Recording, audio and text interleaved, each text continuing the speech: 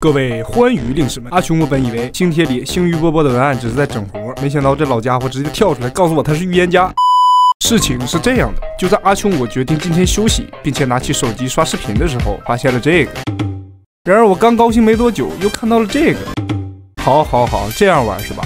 上回和崩铁联名的某凤翔就因辱骂顾客而草草收尾，这回联名又来个被点名的茶百道。茶百道，你不如改个名叫茶百道算了。还有崩铁呀，你真是不会叫崩铁呀，连一个你崩一个呀。不过好歹人家某凤翔还是开了张子出事儿，百道兄还未来得及开始就已经汗流浃背了，这泼天的富贵啊，我都替你心疼。